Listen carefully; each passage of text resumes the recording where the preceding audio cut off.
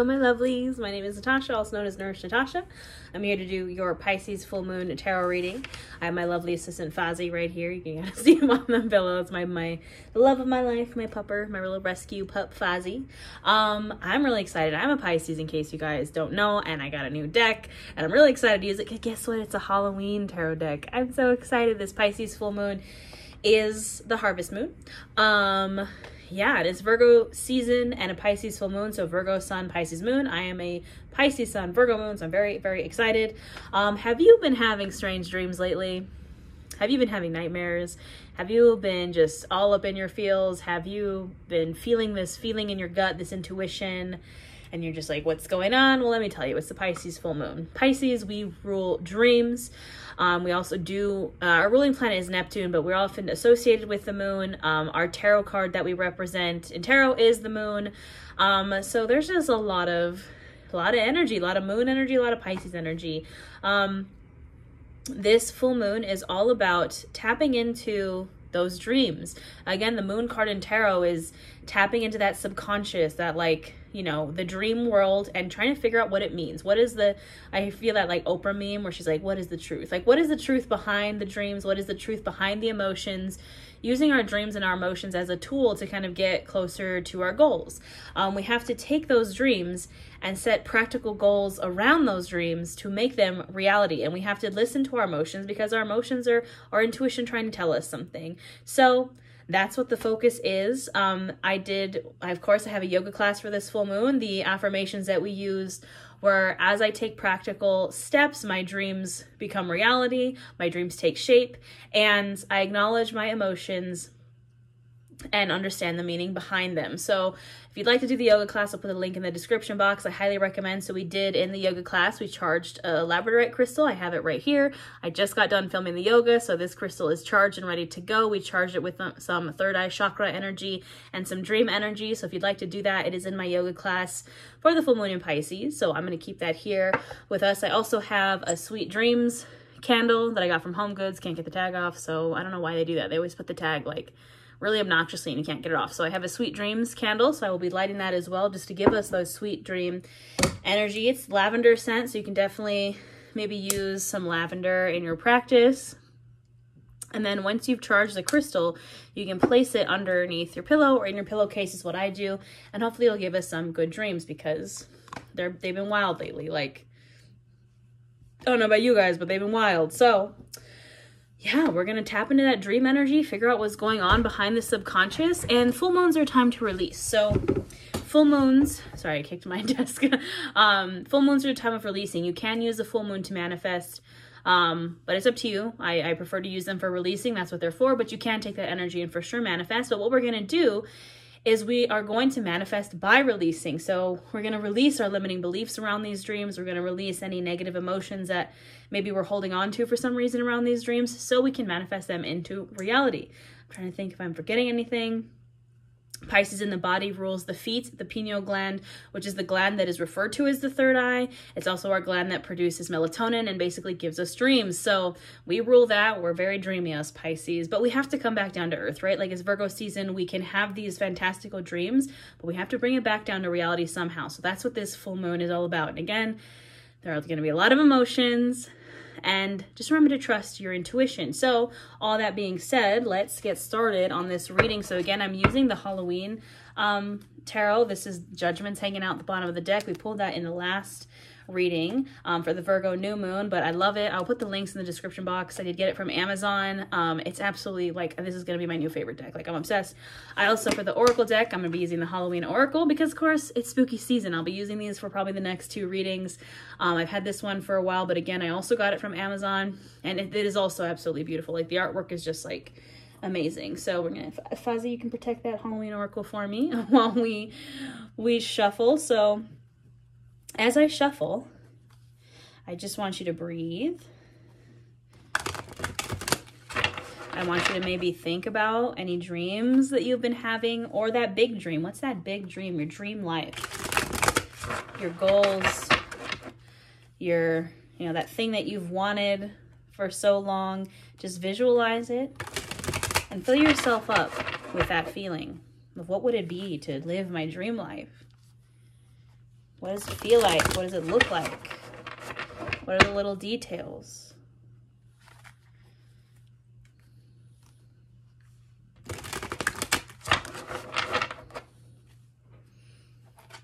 I'll do one more here, and then we'll shuffle the Oracle deck.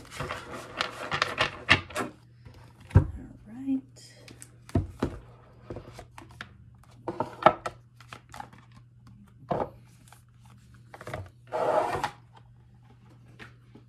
Now this deck is ginormous and I have baby hands, so I'm gonna do my best. And it's so cute. Look at the back, little Halloween stuff. I love it.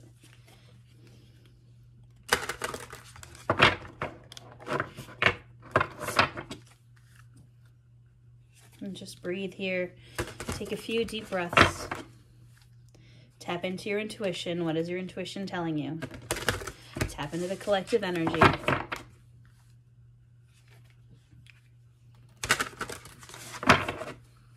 Hearing one more, and then I'll pull some cards. All right, so my friends, I'm just gonna set this one right here. Take a deep breath with me. Big inhale in through the nose. Take up space and open mouth, exhale. Let's cut the deck. All right, let's see what we got. Again, Judgment was hanging out at the bottom of the deck. We had it in our last reading, and here it is again. First card that's coming out. This is crazy, guys. There's like, oh my gosh. Oh my goodness, my friends. These are cards, the collective energy is strong. These are cards we've been pulling for the past few readings. I love it. See who's hanging out at the bottom of the deck. So it's the Two of Ghosts. I'm gonna have to figure out, because so instead of like Pentacles, Wands, Cups, and Swords, it's different Halloween themes. So I'm gonna see what the ghosts are. I'm not sure. I want to say the ghosts are Swords, because I think the pumpkins are Pentacles. So I'm gonna figure it out. I'm gonna show you what we got here, and then we're gonna go over it. All right, so I figured it out. So the ghosts are Cups. And this card, the Two of Cups, also has been stalking me. I pulled it yesterday. So we have here Judgment. And I love it because it looks like a Dracula type guy. And we have the moon kind of peeking over there. We have King of Pumpkins, so King of Pentacles. We have the Fool, which if you remember, we pulled that. We pulled Judgment, and we also pulled the Fool. In our last reading for the new moon in Virgo, we have the Hanged Man, who has been stalking us. Five of Ghosts, so Five of Cups, and the Magician, which I love. We love the Magician. So let's talk about these cards. All right, my lovelies, let's talk about it. So I really love this reading, honestly. I think it's very kind of clear what the message is here. And again, some of these cards have been stalking us for a while. Judgment, the Fool, the Hanged Man. These are cards that have been repeating in our past few readings. So for Judgment, this was the first card we pulled in the last reading as well. So I think that's, again, this is a reminder. Judgment, if you remember from the last reading, it was depicted as this cicada or a moth, like coming out of its cocoon and living its true purpose. Like it's evolving, it's coming into this next step, this new state of being. And specifically in this card, in this deck, it's actually crazy. It says on the card, I just realized, so you can also see the moon. He's kind of creeping up in the corner, which again, this is our full moon. The moon card is Pisces. And then if you can see on the bottom left corner, it says awaken, sleeper, which I think is interesting, and rise. And it's basically you're rising out of the dream and you're making it reality. That's what I'm picking up here is, you know, we're coming to our full purpose. We're coming to that dream life as it's supposed to be. It's already ours. We just have to, wake up. We have to wake up and claim it. And how do we do that? We tap into the King of Pentacles energy. So the King of Pentacles, let me just, it's hard to do anything with these nails. King of Pentacles, or the King of Pumpkins in this deck. King of Earth. He's a boss. Knows his worth. He knows his wealth. He knows his abundance. Like he's kind of the baby card almost to the Emperor. I think King of Wands is more baby card to the Emperor, but all the kings, they're this boss energy, this authority energy. You have to be the authority in your life, the authority, because again, you're in your head, you're in your dreams. The King of Pentacles, the King of Pumpkins, is reminding us to come back down to earth and bring these dreams to reality, to the material world, to the tangible world. You have to awaken, rise in that Judgment card, and you have to bring it to reality, because your dreams are just like, it can't hang out in your mind forever.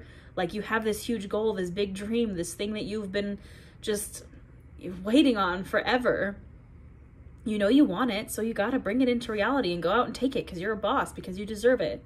This is also earth energy. So again, Virgo, we're in Virgo season. Like, what do Virgos do?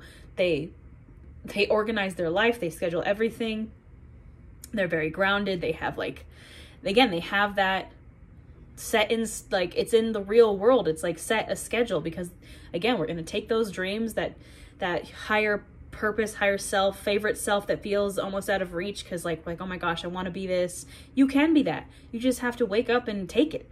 Like, you have to go grab it. You have to go get it. So that's what I'm feeling here. And guess what? If you can do that, we have the Fool. Again, new journey. We pulled this in the last reading. This is your new journey. You have to take the leap, though. You have to pull yourself out of this not living your purpose, not living your dreams, this fear-based, scarcity-based mindset. This, oh, I'm not going to do that, it's too scary.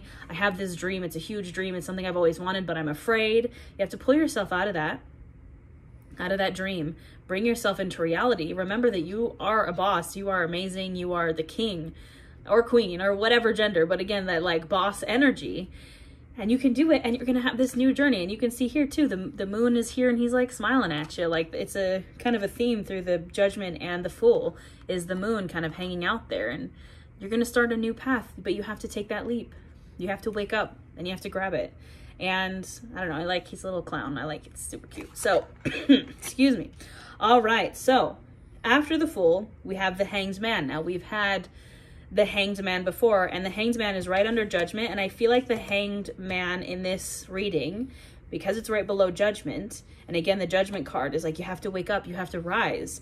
This is where we've been. This energy is where we've been. I talked about it on the last call. I've talked about it on the call. Sorry, I do calls with my clients. I talked about this on the last reading and the one before that. We have been in the Hanged Man energy.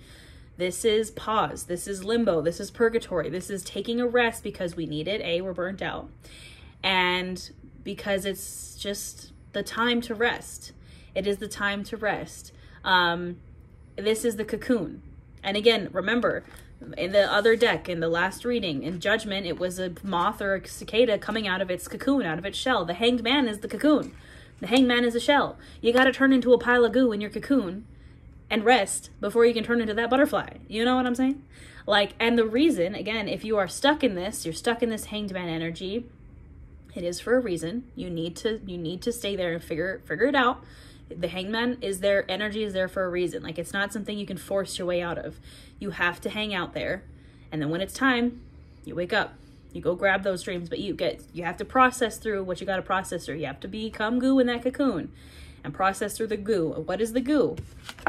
Five of Ghosts, Five of Cups. The goo is, so in traditional tarot, in a Rider-Waite deck, Five of Cups is like this dude, and he's looking at these 3 cups that are spilt and knocked over, and he's super sad. He's hunched over, looking at these 3 cups that didn't work out. But right behind him, he has 2 cups waiting for him, full and shiny and golden.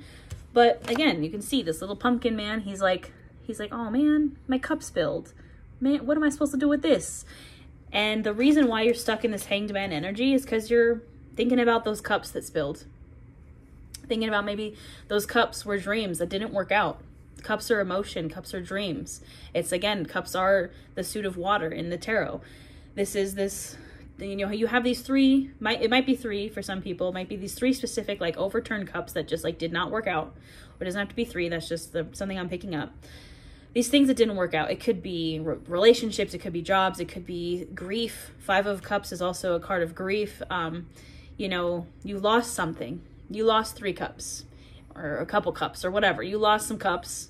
They spilt. You're sad, and it's okay. But again, we have to grieve. We have to grieve to move forward. The grief is the Hanged Man. The grief and the healing and the processing is the Hanged Man. And that's why you're there, is because you lost some cups. And that's okay. We all lose cups. We're human. We all have loss. But you're just hung up on these cups. And it's okay, because I get it too. I get hung up on the stuff I've lost. We have to process through it. We have to, I always cue practice non-judgment, non-attachment. Why, again, tapping into those emotions. Why does this make me so upset? Why am I grieving? How can I process through the 5 stages of grief and come out the other side as the Magician? And again, the 2 of Ghosts, so the 2 of Cups was at the bottom of the deck. So we have right after the 5 of Cups, we have the Magician, and then the 2 of Cups is at the bottom of the deck. Because guess what? Again, in the 5 of Cups in the traditional deck, there's 2 cups right behind you that are full and full of love. And 2 of Cups is the baby card to the lovers. So traditionally it's like 2 people like exchanging cups and they're happy, and it could be a new romantic interest or a new friendship. It doesn't have to be, but it's just new happiness. You got 2 cups waiting for you, 2 golden cups. I have a hair in my eye, sorry. 2 golden cups behind you that if you just process through the grief of losing these 3 cups, you can turn around. Wow, there they are.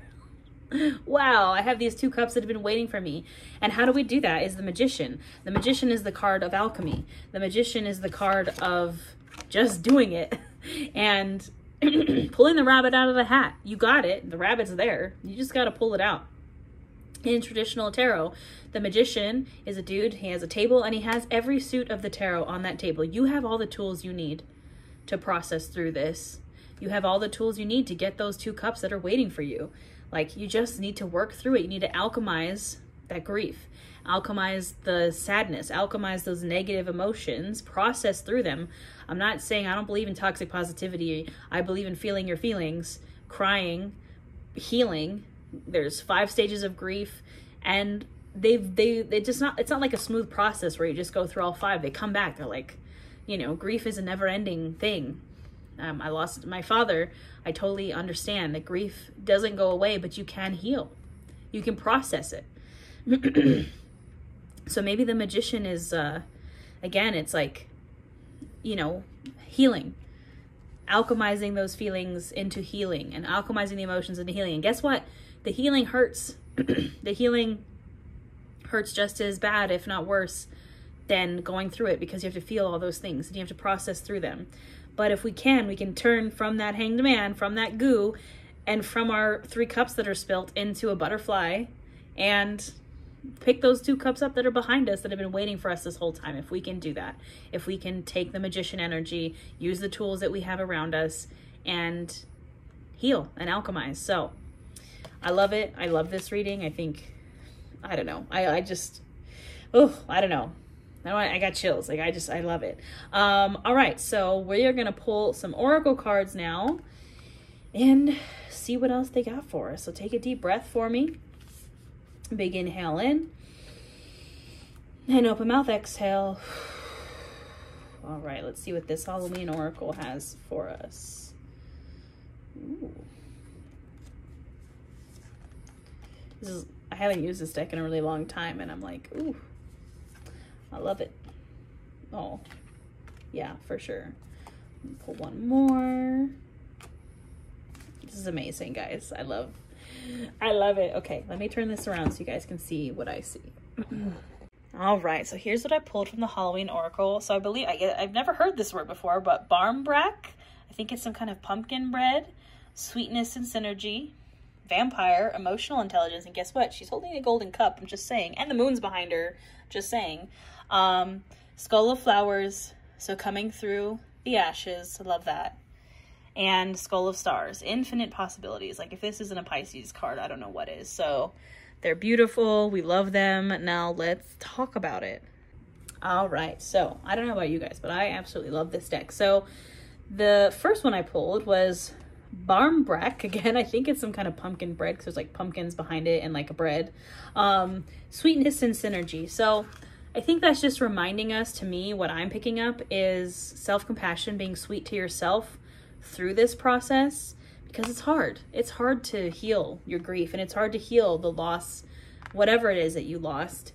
But if you're sweet to yourself, if you practice self-compassion and you tap into that, the synergy, the synchronicities, like this Pisces, like flowy energy, I think that's where we heal.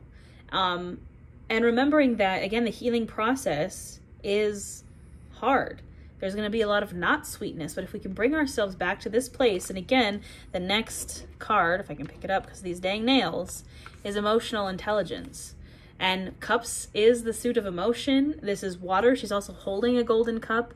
This is vampire emotional intelligence. She has the full moon behind her using emotional intelligence. Oh my gosh, what did the mantra for our yoga class is? I acknowledge my emotions and use them basically to figure out like what's the meaning. I use them to guide me. I use them to uncover what's the real meaning here, while of course practicing sweetness to myself, because I'm human. I'm going to feel emotions. I'm going to be upset. I'm going to be angry. I'm going to be sad. I'm going to be grieving. But if I can practice this balance, a synergy, this balance of sweetness and emotional intelligence, and knowing that there's nothing wrong with my emotions, giving myself a safe space to feel those things, giving myself permission to feel those things, acknowledging that they're there, because guess what?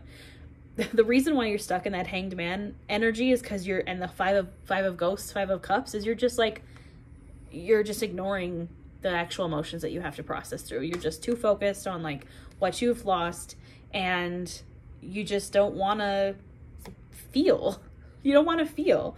Yeah. And then right after that, if we can use this energy and process through it, we have 2 skulls, skull of flowers and skull of stars, which is creating through the ashes. So again, creating through that death, that grief, that whatever you lost, and infinite possibilities. If you can do that, you have infinite possibilities. The infinite possibilities is the dreams.